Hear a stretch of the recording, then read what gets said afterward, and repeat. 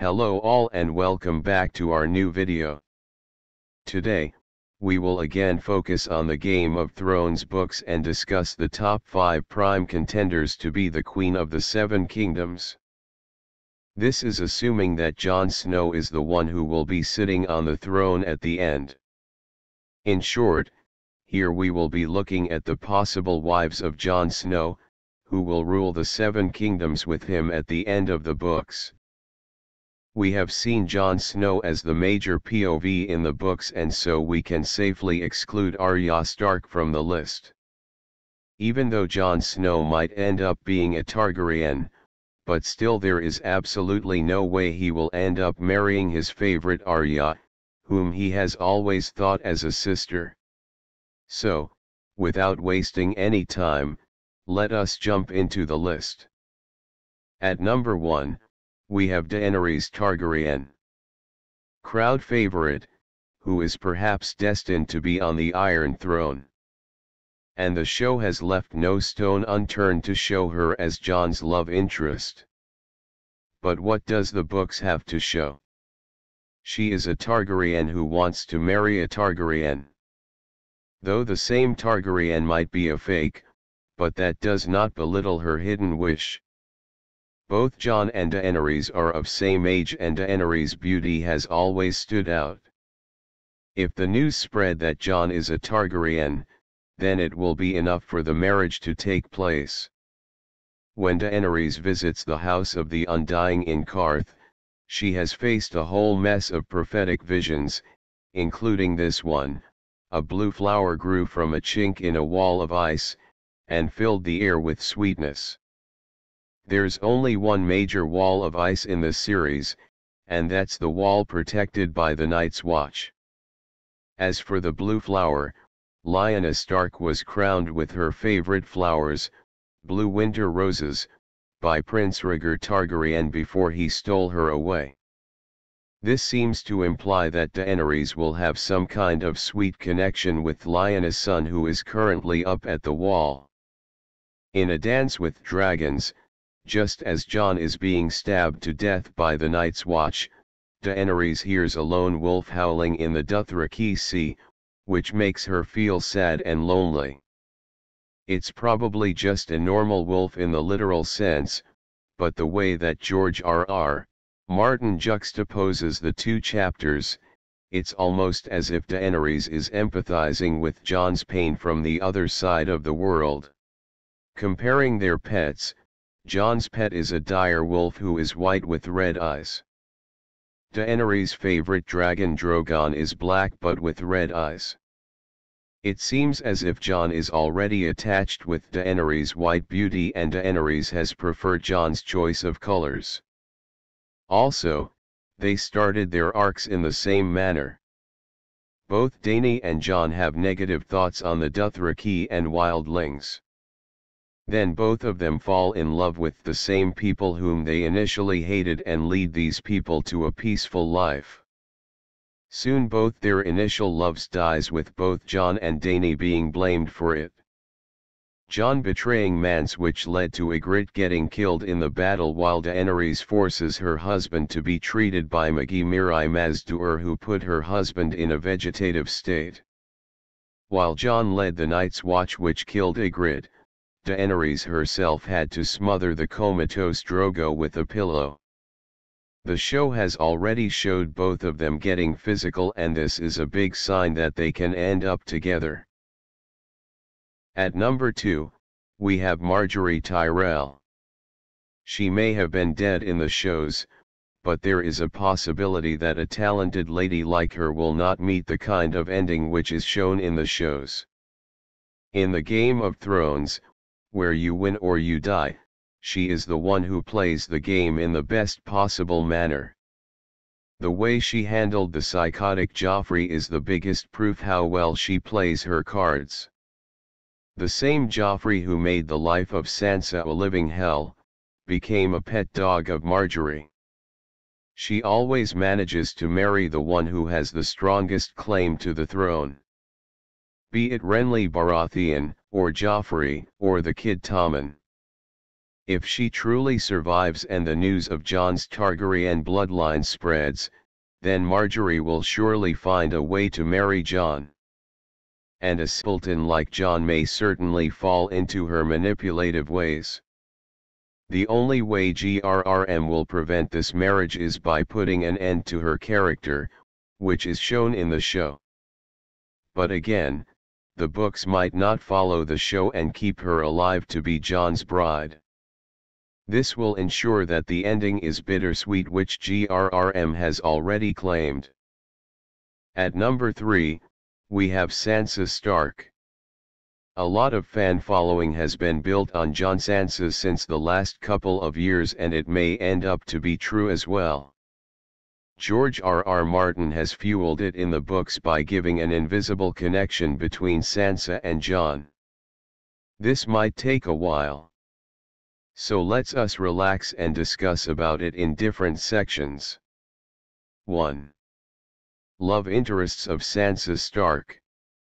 Sir Waymar Royce, Ranger from Night's Watch.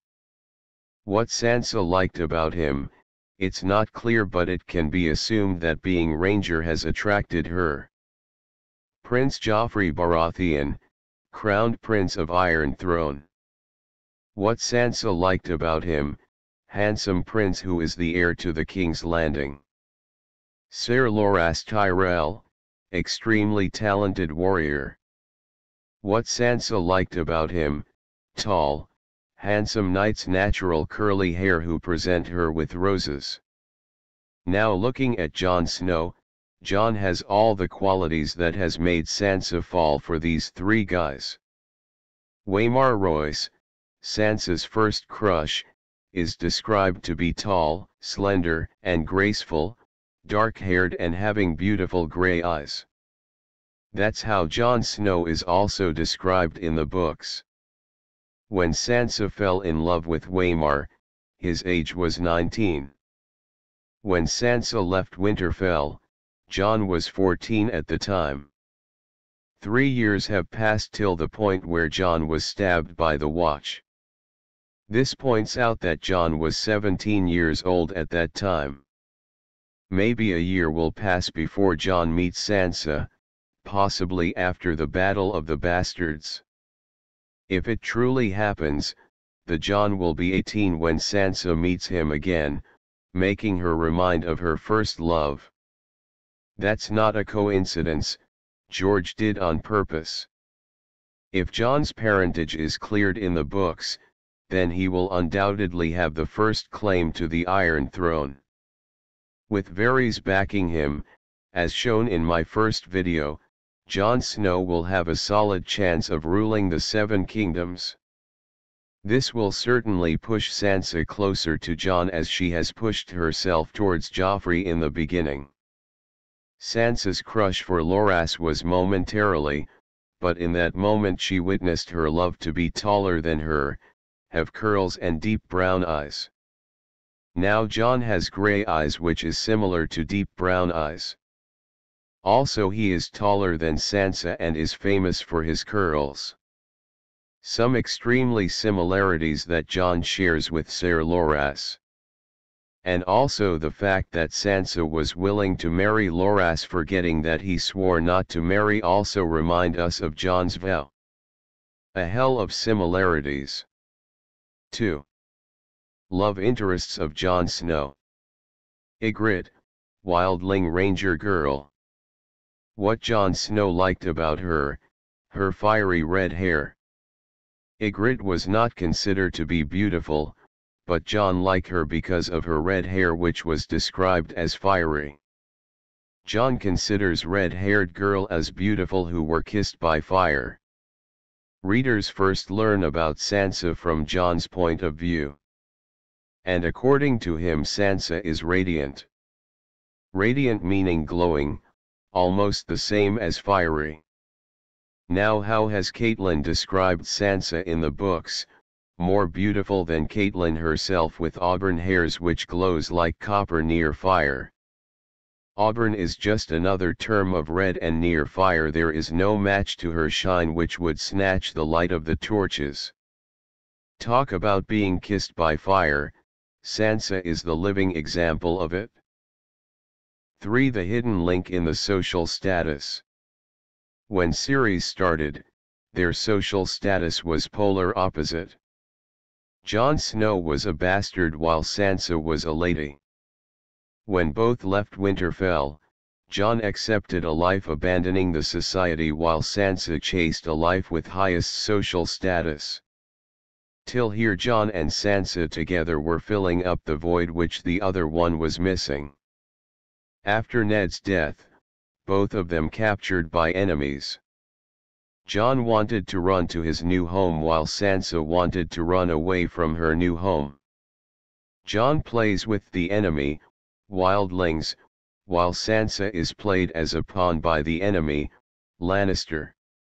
Jon Snow is referred to as a crow. Sansa on the other hand is referred to as a little bird. Mind you, crows are considered to be ugly but smart, but little birds are attractive but dumb. Soon Jon ends up being physical with Ygritte while Sansa is married to Tyrion. Jon beds the enemy but doesn't wed her. Sansa weds her enemy but doesn't bed him. Both of them again completing the void left by the other. Later Jon flees to his new home while Sansa flees away from her new home. Jon grows higher in status and is referred to as Lord, the male version of Lady. Sansa has now been reduced to bastard status and is referred to as Stone, the Vale's version of Snow. Thus both of them have now witnessed the whole life. Jon rising from rags to rich while Sansa falling from riches to rag. 4. The hidden desire. Jon always desired to be a true-born son who can be accepted by the society. He might get his wish fulfilled when his true parentage will be revealed. What has Sansa always dreamt of? To marry the prince who is to be the heir to a throne. She always stayed away from Jon in her childhood as he was bastard and ran after Joffrey as he was the prince who was the heir to the Iron Throne. But in reality it is just the opposite. Joffrey is the bastard and Jon is the prince and heir to the Iron Throne. If Sansa's wish is to be fulfilled just as Jon's, then George R.R. Martin will pair up Jon with Sansa for sure. There is foreshadowing of Catelyn Stark celebrating Jon's decision of going to the Wall and not fathering children that could contest Winterfell. He would father no sons who might someday contest with Catelyn's own grandchildren for Winterfell. If Jon truly have sons someday, then the only way they won't compete with Catelyn's own grandchildren will be if Jon's sons are Catelyn's own grandchildren. That would mean the mother will have to be Sansa or Arya. Robb Stark wanted Jon to take over Winterfell after his death to prevent it from falling into Lannister's hand by virtue of Sansa's marriage to a Lannister. But his will never became public. Also Jon has rejected Winterfell's ownership by stating it to Stannis that Winterfell belongs to Sansa only. Now if Robb's wish of Jon's rule over Winterfell is to come true along with Winterfell staying under Sansa, then there is just one way it can happen, a formal marriage between Jon and Sansa. Also Jon and Sansa had a hidden desire of rebuilding Winterfell and naming their kids after their siblings. 5. George R.R. Martin's wordplay. You all know how GRRM plays with his words.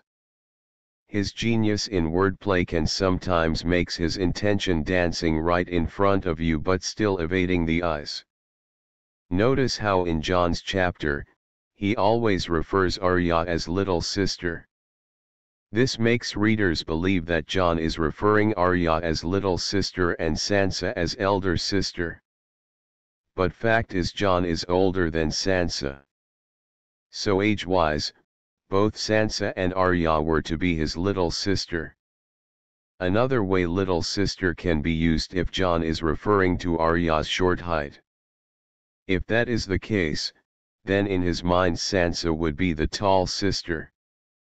But Jon is taller than Sansa. So that debate is also kept aside now. That makes just one sense. Jon just loves calling Arya little sister, without any comparison with Sansa. And the only time he referred Sansa as sister when he was interacting with Stannis.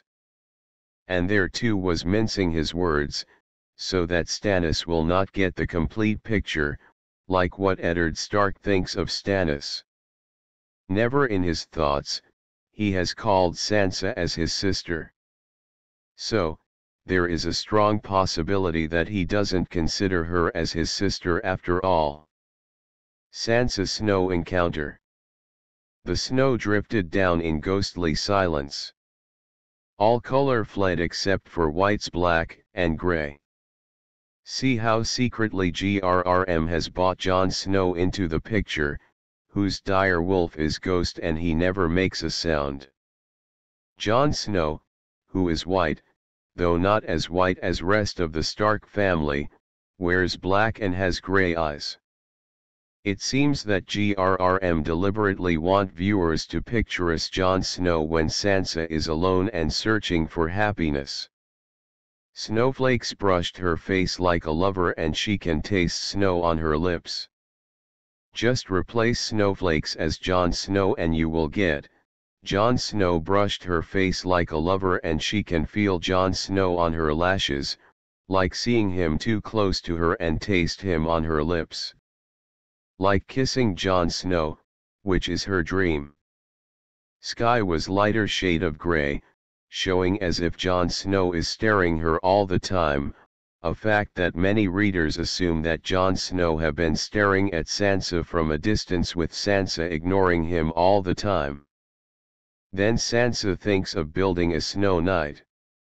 Maybe trying to turn Jon Snow into a knight who protects ladies, in accordance with Sansa's version of knights. The snow fell and castle rose.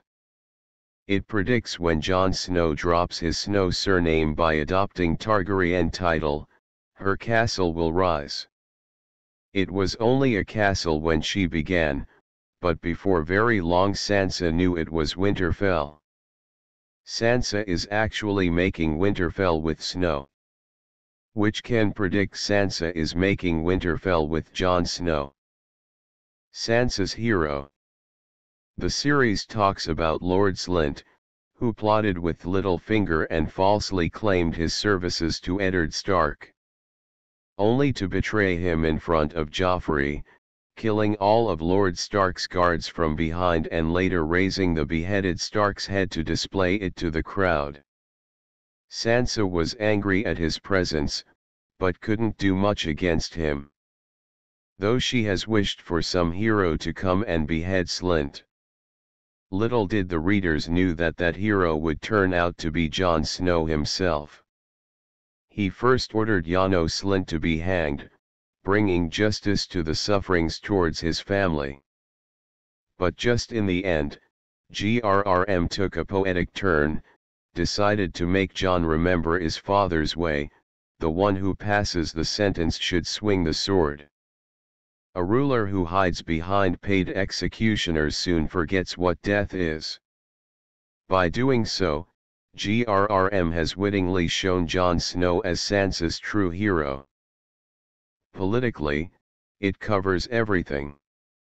The Seven Kingdoms are: the North ruled by Stark, the Vale and the Mountains ruled by Arryn, the Iron Islands and Rivers ruled by Greyjoy and Tully, the Casterly Rock ruled by Lannisters, the Reach or High Garden ruled by Tyrell, the Stormlands ruled by Baratheons, and Dorne ruled by Martells.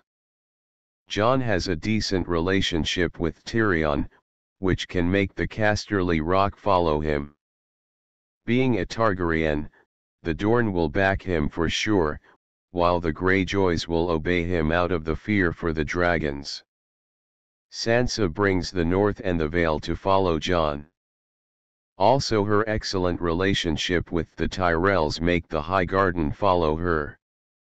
If Stannis dies and Gendry is proved to be Robert Baratheon's bastard, then he will inherit the Stormlands. Engendry marriage with Arya will throw Stormlands support behind Arya's closest sibling. Also, if Samwell is the last Tully to survive, then the rivers will follow Jon wherever he goes. Thus this marriage will unite the Seven Kingdoms, something which will be a fitting end to the great series. At number 4, we have Val, the wildling princess. This character was never introduced in the series, and this may work against her chances of marrying Jon. However, the books has thrown their maximum weight behind Val. More than Ygritte, Daenerys, and Sansa. To the ones who have not read the books, Val is the sister-in-law of Mance Rayder, the king beyond the wall. Val's sister, Dalla, dies while delivering Mance's son. Wildlings believe that Stannis had Mance burnt while Jon had ordered his men to shoot arrows which killed Mance Rayder. However, Jon Snow knows that Mance is saved by Melisandre, unknown to the rest. The notion of a dead Mance Rayder makes Val a strong prospect of leading Mance followers, as she is in charge of Mance's only child. Because of her extraordinary beauty, she is popularly called as Wildling Princess by the Knights and the Watch. But the Wildlings are afraid of her fierce nature, because of which nobody succeeded in stealing or capturing her. In Wildling tradition of marriage, a man has to steal or capture a girl, fighting her and her kin to keep her as wife. In reality, it was Val who managed to steal Jarl, a wildling raider, making Val stronger than a raider. Now, how come she has such a high probability of being Jon's queen? Let's have a look at it. In the books, Val was present in the tent where Jon was sent to meet Mance with a mission to kill him. Val was accompanying her sister there, who was expecting her baby anytime. Before Jon could fulfill his mission of killing Mance, Stannis' army attacked the wildling camps, and Jon no longer had the need to kill Mance. During the battle, we witness the conversation between Jon and Val. The conversation reminds us how they are looking at the same thing in a vastly different manner. The lady is not interested in the war around her, and her sole focus is her sister's health. Jon's concern is the outside world without caring about Val's sister. Val, despite her fierce nature, has lost her mental strength at this situation, and somehow Jon makes her do the right thing by forcing her to be her sister's midwife. In wildling tradition, when a man captures a woman, the woman becomes his wife. Jon had earlier married Ygritte without knowing it himself.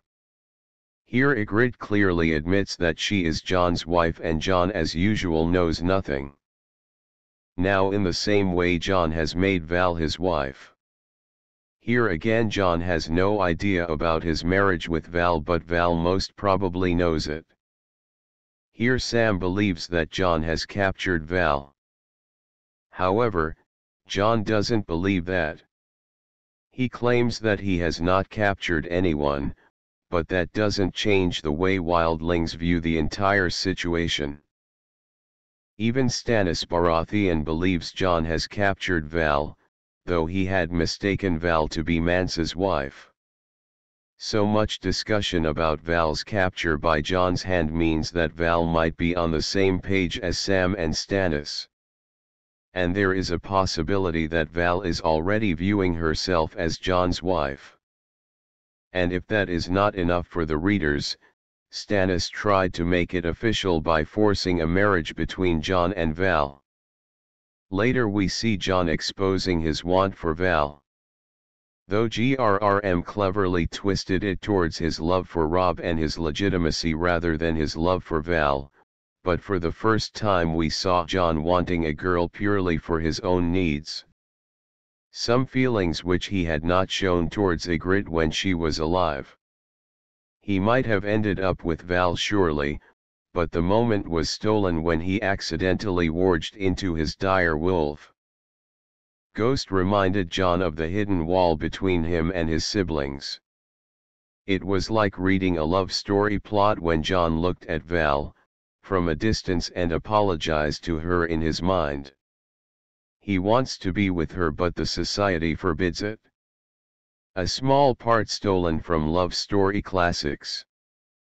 The more Val is discussed, the more it is clear how well Jon understood Val despite not spending a lot of time with her. Jon warns Stannis that if he forces Val to marry a man she does not want, she is likely to slit his throat on their wedding night. Later Gilly informs Jon that Val has promised not to slit the throat of the man she is forced to marry, only if Mance is spared. How well Jon has predicted what Val would do if she will be forced into a marriage. Slit his throat. Jon certainly matched Val's choice of words. Later we see how Jon thought of Val looking more regal than the king himself. And going on to describe her beauty makes it more obvious that he has started to fall for her. If that is not enough, Jon started comparing Val with his lost love Ygritte. Here Jon thinks Val to be lonely and lovely. Ygritte had been pretty in her own way, with her red hair kissed by fire, but it was her smile that made her face come alive. Val did not need to smile. Val slowly started to replace Ygritte as Jon clearly prefers Val's beauty over Ygritte. Val doesn't need to smile to look alive, unlike Ygritte who needed her smile.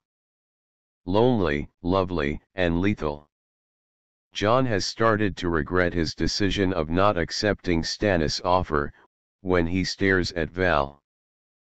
From this point on George R.R. Martin stopped making Val just a love interest. He started to make her a part of Jon's life now. When Jon sent Val on a secret mission to convince Tormund to surrender and accept Stannis' offer of staying on the south of the wall, Val behaved more like Jon's girlfriend. Kissing Jon on his cheek and staying so close that their breath mingled shows that Val doesn't mind being close with Jon. And when she asked if Jon killed her first love, Jon replied the wall killed him. Now, the question is if the wall has a face, who could it be? Jon Snow, of course, as he is the Lord Commander of the Night Watch now. Thus, indirectly he has also fulfilled the role of freeing Val from her previous husband as he has already done with Ygritte by killing Orell. Then the light moment when Jon proves that she cares for Gilly's son even though Val tries to deny it, there is an obvious love in the air. When an obsessed knight wants to meet Val, there is a slight heat in the conversation.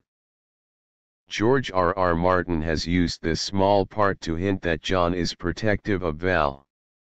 When Sir Axel said that he can have Val delivered naked for his inspection, Jon decides to leave before he forgets his duty of a host. Jon is showing some kind of lover's protection towards Val. Jon's feud with the knight is shown again, and this time Jon's name is clearly linked with Val. Sir Axel Florent, while talking with Jon, says, "Some say you have her tucked away for your own pleasure. It makes no matter to me, so long as she is not with child." Some sort of rumor which will be appreciated by Jon's fan who see him lonely. For long, it is shown that the dire wolves can sense the enemies and friends of their owners.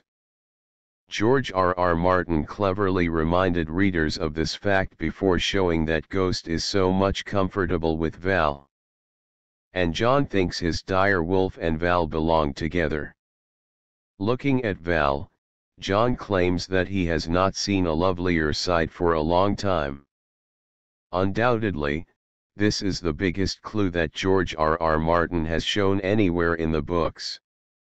In real world, a guy will decide whether he should marry his girlfriend or break up with her by simply checking his pet dog relationship with his girlfriend. If his pet dog is friendly with the girl, then the marriage is on cards. Here Jon's dire wolf has already approved of Val, making her the strongest contender to be with Jon. Jon starts the conversation by taunting Val about trying to steal his wolf. And Val replied that she is. This is indirect way of expressing her desire to live with Jon. Tormund soon asks Jon to steal her before his own son Torage steals her. And then we read Jon's feelings of Val's worthiness as a wife. And we could feel his disappointment of himself burning the bridge which would lead him to her. Jon welcomes Torage to steal her, which might have angered Val.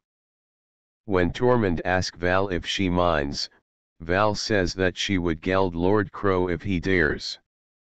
Readers take it in a negative way, which makes them believe that Val doesn't have any feelings for Jon. But take a note of the choice of words. Till now Val has called Jon as Lord Snow or my lord. Something that a lord's wife would have called while referring to her husband. At the point of threat, she said Lord Crow. This might point towards some other lords in the Neghth Watch and not Jon particularly. Also, she needed to discourage Tormund's son from trying to steal her, so that she can stay as the wife of her previous captor, Jon Snow. Also, there is a possibility that she is angry with Jon for asking Torage to steal her. Very soon, when Tormund leaves them and they are alone, Val hints Jon that she is her captive. But Jon, as usual, doesn't understand. Like the way he didn't understand Ygritte's hints. Val inquires whether she should go back to her old cell. Old cell is the place where captives are kept. Jon tells her that she will be moved to Hardin's tower, where she can have more room but less comfort. Val replies that she would prefer freedom over comfort every time. Jon says she will have freedom inside the castle, but she is still under captivity. And to protect her from other visitors, who might steal her, Jon has his men and the giant Woon Woon guarding her. Here Jon unknowingly admits of protecting his wife. Val excitedly admits that she is in a better position than her sister Dalla, as Mance has never protected Dalla with giants. Next we see Val offering help to Jon and Jon looking at her warrior princess. This reminds us of Visenya Targaryen. Visenya was the first wife of Aegon Targaryen, who was beautiful yet fierce. And why Val will take the place of Visenya Targaryen? Because the show has confirmed that Jon Snow's real name is Aegon Targaryen. Thus there is a high probability that he will have two wives. One fierce and another kind-hearted. Val can be the fierce wife of the youngest Aegon Targaryen. When Jon asks Val to bend her knee to the queen, Val jokes of laughing when she bends. Jon strictly says she may not and Val obeys. Here she again refers Jon as Lord Snow and not Lord Crow. Also she is serious when she said that she would be a proper wildling princess as he commands. Later Jon asks Val to join him. The choice of words are similar to any lord's word who are asking his wife to join them. Val tells Jon that she is his captive. Here she refers Jon as Crow again, but in a playful tone. Here Val reminds Jon that she is his wife, taking a note of Jon's earlier conversation with Tormund. Later they encountered the Queen's Knight. Ser Patrek fell head over heels for Val's beauty. But Val called the knight as Ser Kneeler and treated him as a dog, which almost made Jon laugh. Later in front of the Queen, Val joined Jon in kneeling, which was against her wildling customs. Val though had a war of words in her meeting with the Queen. This made the Queen comment on the wildness of Val. The Queen said she must find a husband for Val who can teach her courtesy. and immediately looked at Jon. This is Martin's classical way of telling his story. The queen wanting to find a suitable husband for Val and then turning her glare on Jon. This is a symptom that Jon will be the suitable husband for Val. Remember how Jon managed to make Val kneel in front of the queen when she was presented to her. Undoubtedly, Jon can teach her courtesy which the queen is looking in her husband. Later an angry Val informed Jon that she has lesser hair between her legs. Jon is known by the readers for his mouth work, and Val has already shown what is in store for him. In the first book Jon jokes with Arya Stark that women should shave and comments on Septa's legs. This confirms that Jon dislikes body hair in a woman, making Val perfectly fit for him. Jon was taken aback by Val's anger about the queen's daughter who has gray scales. She said that she would have killed her if she was born to her. When Jon persisted that the child is not a threat, Val says the words that still reminds Jon of his lost love, "You know nothing, Jon Snow." Maybe George R.R. Martin has created Ygritte so that Jon can fall in love with Val. Later the queen informs Jon that she is planning Val to be married to Ser Patrek. Jon predicts a savage beating if he is caught by Val's kin. Ser Patrek laughed, claiming that his courage cannot be questioned. But soon we witness Ser Patrek being killed by Woon Woon. Maybe it was Ser Axel's cunning plan to get rid of Ser Patrek and claim Val for his own self. And it has worked wonder, as this small battle between Woon Woon and Ser Patrek made Jon inattentive towards the daggers held by the men of Night's Watch, who stabbed Jon to death. With Jon dead, Val doesn't have any protection now. Except for the giant Woon Woon who was stationed there by Jon to protect Val. Thus by wildling customs, Jon successfully managed to save his wife from being stolen. This strengthens Jon Snow's claims over Val, even though he is dead at the end of it. This has gone longer than Sansa's explanation. But there is another interesting notion about Jon and Val relationship. In the shows, the wildlings are showing undying loyalty towards Jon. Mostly because of a deal between Jon and Tormund. But in the books, the deal is between Tormund with Stannis. Not with Jon, who is already dead in the books. When Jon will be resurrected, there is no way the wildlings will follow his lead, as Jon has still not done anything for them yet. If Jon has to lead the wildlings into the Battle of the Bastards, then there might be just one way to it. The way through Val. Val has to publicly announce her marriage with Jon to ensure that her wildling followers follow Jon's commands. Tormund also need to be convinced, but once Val explains the picture of Jon capturing her, Tormund will also sworn for Jon, making sure that the books follow the sequence of the show. Also, one thing that stands out about Val is her wild personality. She is referred to as the wildling princess, meaning a princess who is wild. There is another princess who was wild. And we are not talking about Arya Stark. We are talking about Lyanna Stark here. The wild Lyanna Stark who was stolen by Rhaegar Targaryen and Jon Snow was born out of their union. This is a potential parallel by George R.R. Martin. Jon, following his father's footsteps, has already captured the wild princess. And it is about time that he marries her. At number 5, we have an unnamed lady who is the daughter of Tyrion Lannister. The show has left this part as they felt that she can be replaced easily.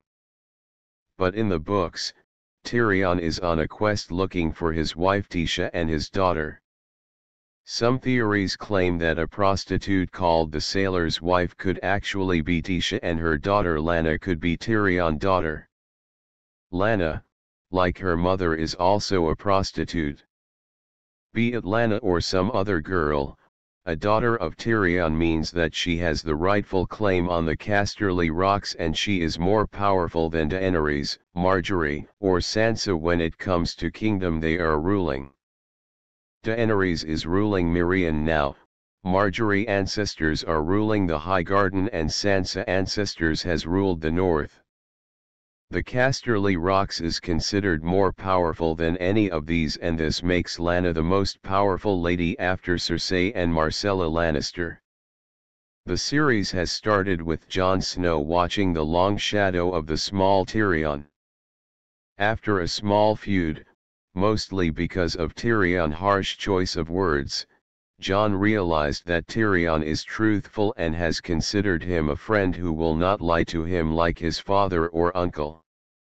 There was a mutual respect when they parted ways, and it is only proper that when they meet again at the end of the series, they will formalize their relationship by marrying Jon with Tyrion's daughter. The series is based on the rivalry of the Starks, Lannisters, and Targaryens. This marriage can ensure that everything ends well. Jon being a Stark and a Targaryen while his wife being a Lannister. Also, it fits well with Martin's storytelling of how Jon rose from bastard to king of the Seven Kingdoms, while the Queen of the Seven Kingdoms is actually living a life full of poverty and possibly a life of prostitute before sitting on the Iron Throne. So who do you think will be Jon's wife in the books? You can always guess, though it is George R.R. Martin who will decide the lucky one.